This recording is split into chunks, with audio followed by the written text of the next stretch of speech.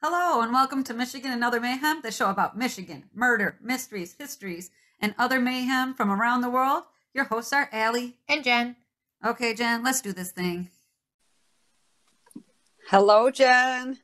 Allie! Hey, guess what? What? Cue fake podcast music. Da-da-da-da-da-da. Dun, dun. All right. So Every time you do that, I think you're going to tell me something. I know. Well, at one point, I literally was thinking at one point she's not going to be like, what? Sorry. No. So what have you been up to? Oh, let me tell everybody. Tell everybody. So I turned 39 this year. It's hard, isn't it? Brace yourself, everyone. Uh-huh. I actually hurt my back on Friday. Okay. About 10:30 in the morning while I was sitting on the couch. How'd you hurt yourself by sitting? I was sitting on the couch and all of a sudden my back just sheer pain. I didn't do anything. I can't even tell you. Okay, so let me tell you about the time my knee gave out. Yeah, well, one time my knee gave out because I stood up. I stood up from a seating position, and all of a sudden my knee just gave out. I'm 45. Oh my! I'm in trouble.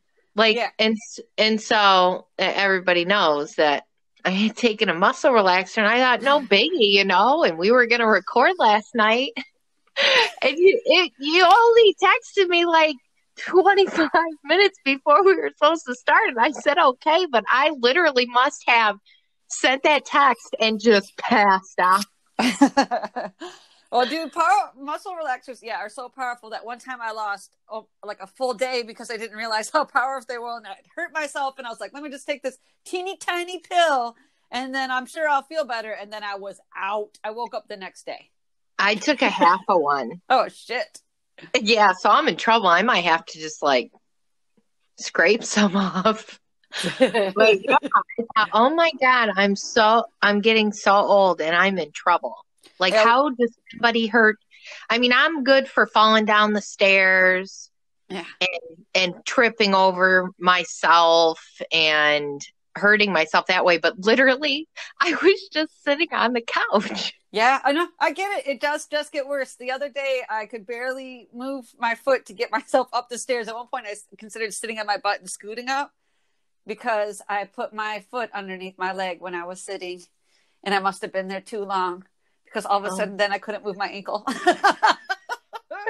Oh my God. Now this doesn't give me any hope because hopefully our kids will take care of us because we're going to need someone.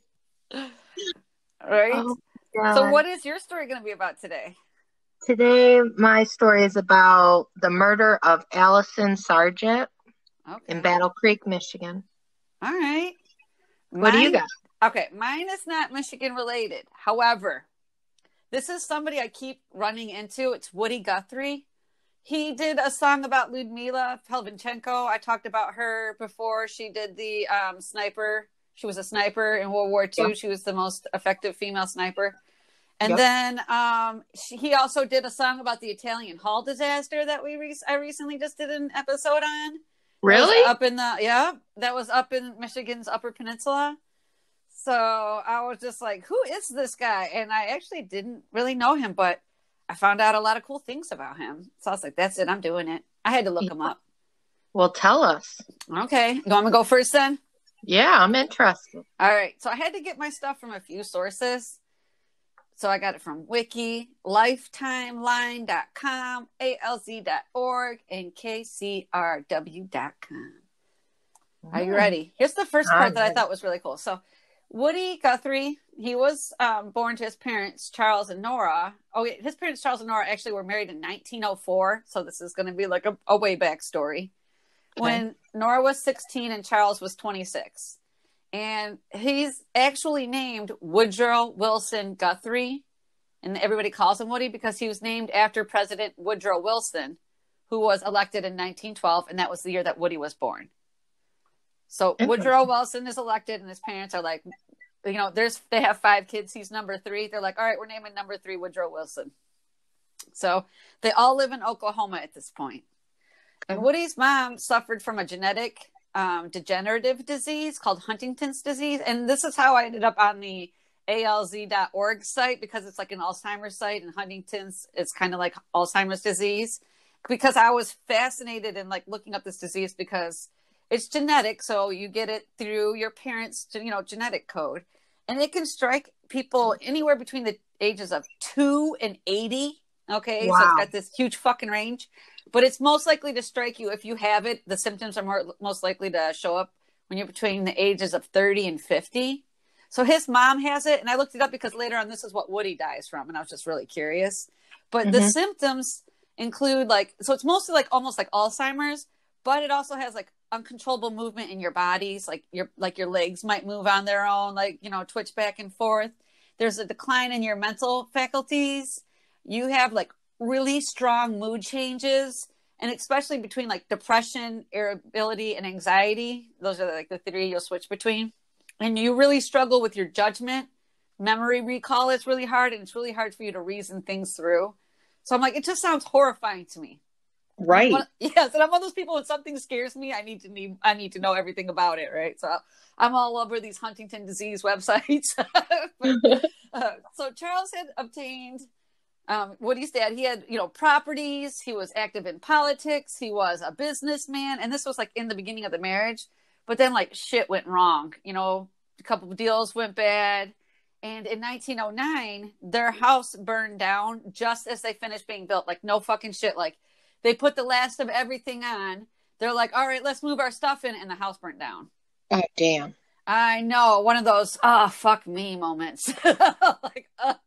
So in 1919, when Woody was 7, his older sister, Clara, and I think she was like 12, 13, 14, she died when her dress caught on fire. And it's okay. And all the articles and everything keeps mentioning that at the time that the dress caught on fire, that she was arguing with her mom, Nora. And I think they keep pointing that out because later on, Charles, Woody's dad, also suffers from burns. And it was when he was fighting with Nora, she basically like set him on fire. Now, Nora has Huntington's disease. Yeah. So she's having these issues, right? But nobody says Nora caught Clara on fire, but they all mention that it happens when they were arguing and Clara dies. And then 7 years after Clara died, when Woody's 14, they do commit his mom to the Oklahoma Hospital for the Insane. Because at this point, they don't really know what Huntington's disease is. They don't know why that's her mental facilities are going down because she has this disease. Mm-hmm. So at this point, all the fortunes are lost, and Charles is working off to pay debts from bad land sales in another state. I think he's in Texas, and the family's from Oklahoma. So Woody, who was really considered intelligent by his teachers, did not like staying in school. And he was a voracious reader. Like, he just loved to read books, but he hated the structure of like formal education. So by age 14, he's busking. Do you know what that is? No, what is that? Okay, so if you're a busker or if you're busking, it's when you stand out, you see them in like bigger cities, you stand outside on a corner or maybe in the subway and you sing songs or you play your guitar and you hope people give you money. It's basically singing or making music for money. Okay. That's what busking is. Yeah, you're hoping people give you some tips. And sometimes at age 14, he's begging for food, and he's often staying with friends. Sometimes he stays on the street because at this point his dad's in Texas, he's in Oklahoma. And while he was busking, he would sing traditional English and Scottish folk songs, and sometimes he would sing ballads. And there's this black kid named George who was a shoeshine kid that taught Woody how to play the blues on the harmonica. So now he's got an instrument, right? The harmonica. Mm-hmm. So Woody's father has him move to Texas to be with him when he's 18 years old because he's like, I need even more help, paying off all these debts. And the next year, when he's 19, his mom dies from Huntington's disease in the Oklahoma Hospital for the Insane. And after this, Woody marries, but he creates this pattern of like, he's all in with his family and then he'll like move to a different state and abandon them. I mean, it's weird. Like, he comes and goes. Yeah, he's either with you all the time or not with you at all. It creates like this pattern. And at age 19, when all this is happening, he marries his first wife, Mary Jennings. And I just feel so fucking bad for Mary. Okay. They have 3 kids together. Bill is their son, and they have 2 daughters, Gwendolyn and Sue. All right. And one day they're all living together. The depression happens, the Dust Bowl happens, and Woody's like, I'm going to go to another state to make money, and basically doesn't come back. Oh my God. Yes. And with the 3 children, his only son, Bill, from that marriage, Bill was his son from that marriage, dies in a car accident when he's 23 years old. And the 2 daughters, Gwendolyn and Sue, die at age 41 from Huntington's disease. So poor Mary Jennings, okay, who became Mary Guthrie, all of her children are dead and her husband abandoned her. Right. Jeez. I was just like, that is fuck. Someone needs to sing a sad song about that. Okay. I wonder why that is. What, like, why he does that. Oh, I don't know, but he does it like repeatedly. Where he was like, at one point he's in New York and his family is over on the West Coast, and then he gets his family and brings them to New York, but then something happens and he leaves again, and then they go somewhere else, and it's like, it's crazy. I don't know. I thought maybe because like his dad at one point left him when he was a kid, and he's in Texas. He doesn't look at it as anything out of the norm, right? Because that's how he grew up. Yeah. So the Dust Bowl, hits the United States. This is where he's married. He does get married twice more, and he has 5 more kids, and I will talk about the other 5 kids a little bit later. So he starts singing about the Dust Bowl, how hard it is to be part of the working class, because he's really considered to be like a champion of the working class. And he first became famous on the radio because he had this partner. She was called Lefty Lou on the radio show, but her real name was Maxine Chrisman. And they would play like traditional folk music, and they would get, make political songs, all these different protest songs. And he has his very first popular album made off of songs from the radio show called The Dust Bowl Ballads. And at one point, somebody had made a songbook from his recordings that he had played on the station. They had made like their own songbook. And he writes the following on the back of the songbook. This is copyrighted in the U.S. under the seal of copyright number 154085 for a period of 28 years. And anybody caught singing it without our permission will be mighty good friends of ourn, because we don't give a darn. Publish it, write it, sing it, swing to it, yodel it. We wrote it, and that's all we wanted to do. That's great. I love that. Yeah, I thought it was about to go sideways. I thought he was going to be pissed, but then it gets all funny. I'm like, okay. And this basically sets up the rest of his career. He writes songs and he sings songs all over the world about labor disputes, different things that he considers injustice. He's politically active, and he's always considered like the heart of America. He's all for the working class. Fuck the rich man, So let's all hang together. Well, in the late 1940s, early 1950s, Woody had been diagnosed with a few different mental disorders. But in 1952, he does have the diagnosis of Huntington's disease. And at this point, he is married to his 3rd wife. And he divorces his 3rd wife after the diagnosis and remarries his 2nd wife. And she took care of him until he died 15 years after that, October 3rd, 1967. Divorces her and then ends up back with her. No, divorces the 3rd wife and goes back to the 2nd wife. Oh, so he had never divorced the 2nd wife. Oh, no. So he divorced the 2nd wife and he gets married again, right? He's married a 3rd time. He gets the Huntington disease diagnosis and he divorces that 3rd wife, doesn't marry the 2nd wife, but is with her from then till he dies. What the heck's wrong with the 3rd wife? She could have taken care of him. Oh, no. I'm going to tell you about the 3rd wife later. But first, I'm going to tell you some of the things. I will tell you, don't worry. Some of the things that Woody wrote about. There's this dude named Thomas Mooney. And Thomas Mooney was a political activist and a labor leader. And he was found guilty of setting off this bomb in San Francisco. But it was one of those things where, like, there's basically no evidence. And after 22 years in jail, they finally admit, like, okay, we fucked up, and they let him out. And Woody wrote this song called Tom Mooney is Free. Mm-hmm. He also liked to write about communism, but he did it, like, in a weird hillbilly accent because he tried to make it more palatable for people listening. And he actually had registered as a communist, but he didn't go to the meetings or anything. He said he just registered to show his support. I was like, okay. All right. Right? Radios. He thought radios. So he wrote a song because he thought radios were overplaying the song God Bless America by Irving Berlin. Yeah. So he wrote, he thought the song was unrealistic and he thought it made people complacent. So he wrote a song to counteract it called This Land Is Your Land. And this is like one of his most popular songs. This land is your land. This land is my land. That's Woody. Okay. So he wrote that song. Yeah. From California to the New York Island. Yeah. Huh. Yeah. So that was his most famous song. He wrote that to counteract God Bless America because he felt like it was overplayed. He was actually hired by the U.S. Department of Interior, and the Department of Interior protects the country's national resources, their culture, their tribal communities.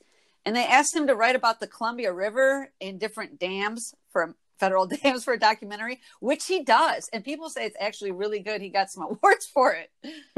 Yep. He did the song about Lyudmila Pelvinchenko that we talked about. She was the World War II sniper for Russia. We talked about her, I think on our 15th episode. He also had an enemy in someone that is now famous. Are you ready? And he considered this motherfucker like his sworn fucking enemy. Fred Trump, Donald Trump's dad. No way. Oh, yeah. Oh, hated him.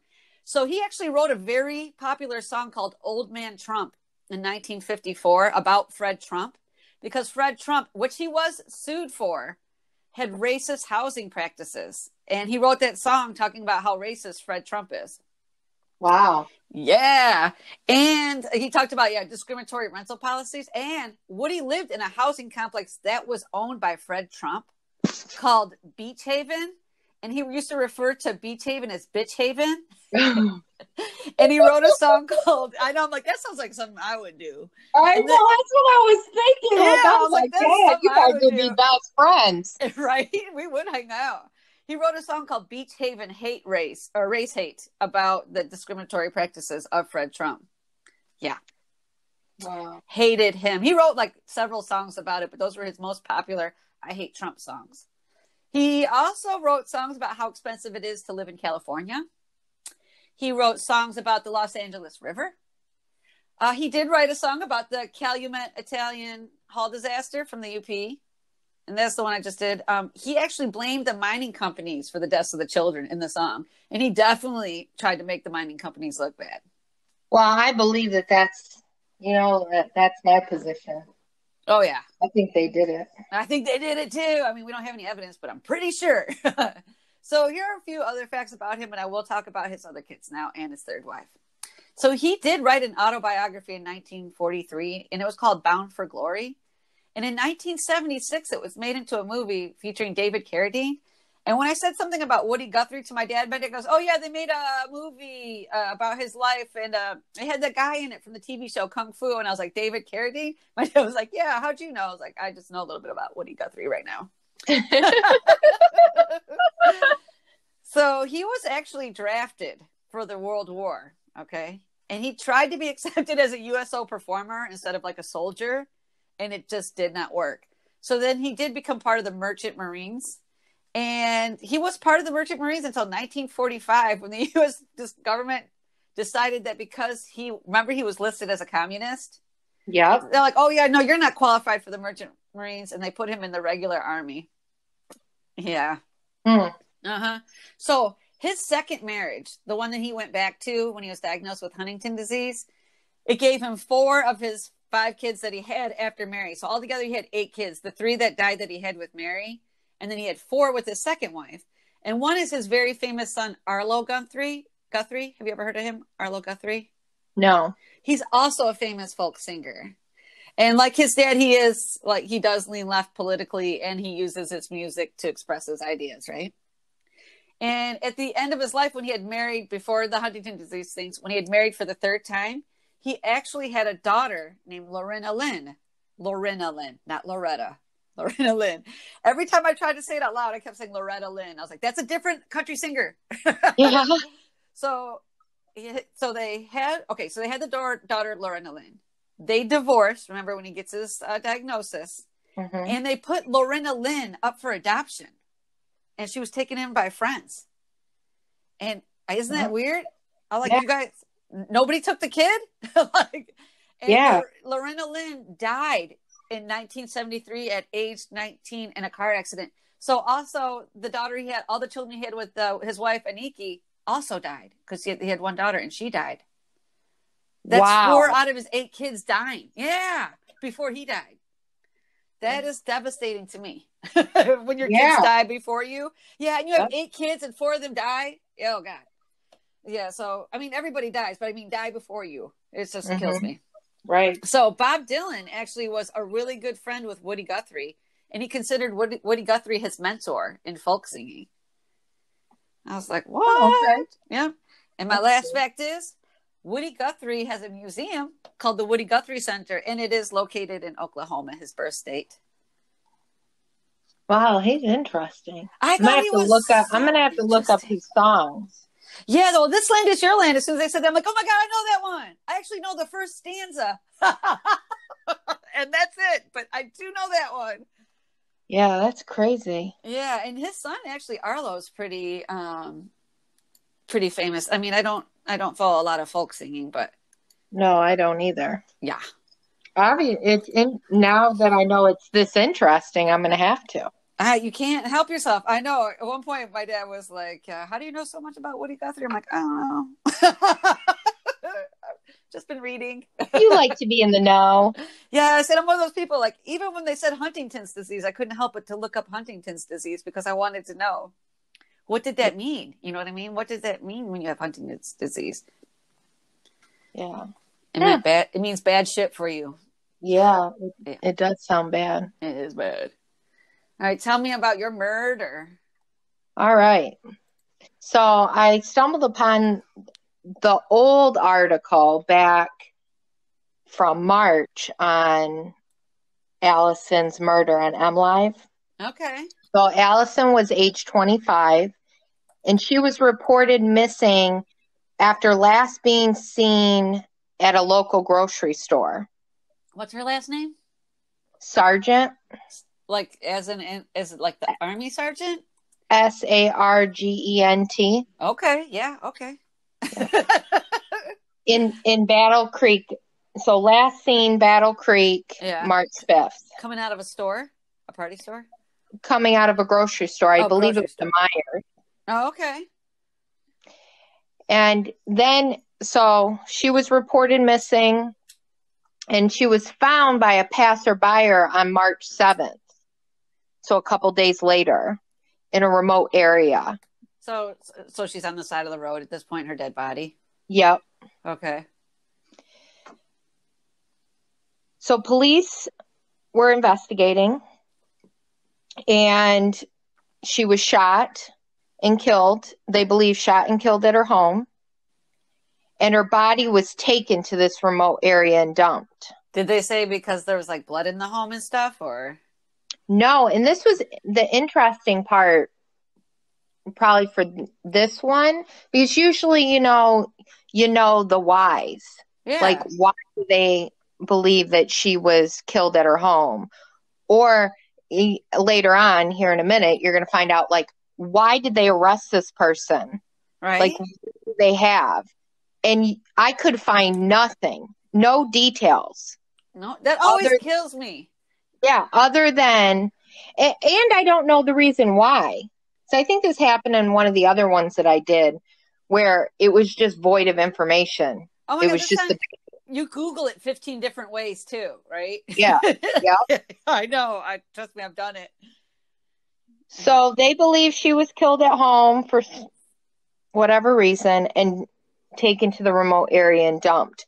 Her vehicle was also missing during this time. Okay. And it was found a couple days later after her body on March 10th, completely burnt out in Detroit. Oh, no shit. So people are trying to hide evidence. Okay. Yeah, because Battle Creek and Detroit are pretty far apart. Yeah, they are. You had to work to get that car back. That was a few hours of driving. Right. So while investigating, the police reviewed the surveillance tapes from the grocery store, and they identified Allison leaving the store with a gentleman. It was later found this gentleman was her boyfriend, Jose. I don't know how to pronounce the last name. Juarez. Okay. Age 26. Okay. So we know that he, was at least one of the last people that seen her. because he was in the grocery store. So I searched the web trying to find more information on it. Okay. And I came across that there is none. And on June 18th, so last week, Jose was charged with open murder, mutilation of a dead body, possessing of firearms as a felon, and using a firearm to commit a felony. But again, like, no information on why they believe Jose committed the murder, other than we saw him on the tape, and he's the boyfriend. Yeah, we all know because he's the boyfriend, and he was, the last person known to have seen her.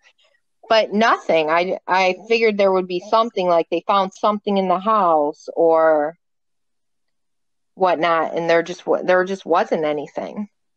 Dang.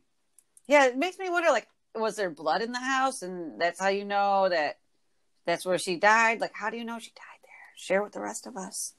Yeah, or that remote area didn't have enough evidence, so you knew she wasn't murdered there. Right? But I guess he could have killed her at the house, drove her to the remote area, then drove the vehicle all the way to Detroit, burnt the damn thing out, and came home.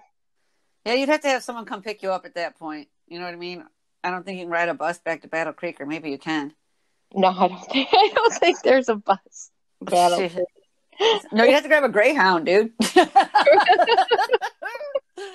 I'm like, he had to have help. If he is from Battle Creek and he drove in the car, ended up in Detroit, somebody drove it there. You know what I mean?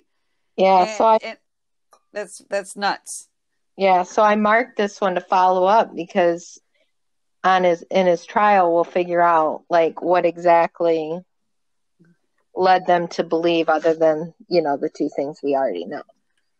It's always the husband, the boyfriend. Always. Oh, yeah. I don't mean to dictate you, but I want to talk to you next time. I'm going to talk to you about words that we mispronounce in Michigan.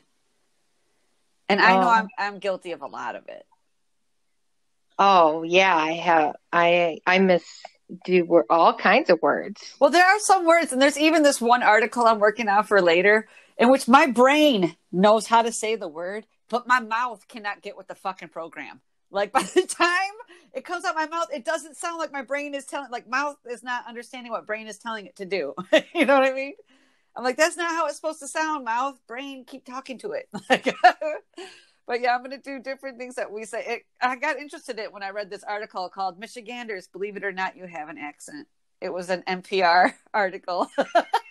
And I was like, you got me. Okay. Well, I don't have that accent, and I get told a lot. People correct me all the time when I talk. And like when I say, do you want a soda? Yeah. And they're like, you mean pop? And I'm like, no, I mean soda. Yeah. Well, my sister tries to say soda all the time.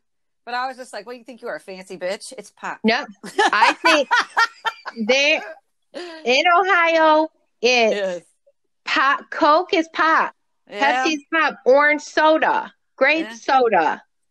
It's not grape pop. It's pop, yeah. What kind of pop do you want? Grape. Yeah, it is amazing like that, too. So my pronunciation of things and then my usage of words. Well, I could tell you your brother says the word mute instead of moot when you say it's a moot point. He said mute. I'm like, it's not mute, it's moot, M-O-O-T. And he's like, no, it's mute. And now it's like one of the things we laugh about. Or the thing that he does, and now we laugh about it, and I think he does it on purpose, but he says, the saying? He says, it depletes the purpose. And I was like, no, Michael, it defeats the purpose. And he's like, no, it depletes it. And I was like, no, it doesn't. But he'll make a good case for why deplete also works. Yes. And I could tell you, though, right before I'm about to say bye, we could talk about it, Michigan mispronouncing. But if you mispronounce the word library in front of my sister, Poppy, she will never let you live past that moment. It's not a library, okay? You go to the library. And so many people say library, and she will chop at your throat. Yeah, I think I say that. She's a grammar Nazi. I also, you know how people say kindergarten? Yep, kindergarten. Yeah, you have to say kindergarten. Or that hoe will come stomping for you. She is, we call her the family grammar Nazi. She will get you. Next time I see her, I'm going to be like, I went to the library. Yeah, you can be like, I went to the library and there's a kindergarten class there. Yeah. Oh, I'm going to do it. That'd be awesome. I'd love to see the look on her face. So call me over first. All right, I'll talk to you next time. All right, bye. Bye. Contact us at Anchor or Michigan and Other Mayhem at gmail.com or on Facebook to join the conversation, listen to the podcast, or correct us when necessary. Rate and subscribe to our podcast on your favorite podcast provider. Bye-bye now.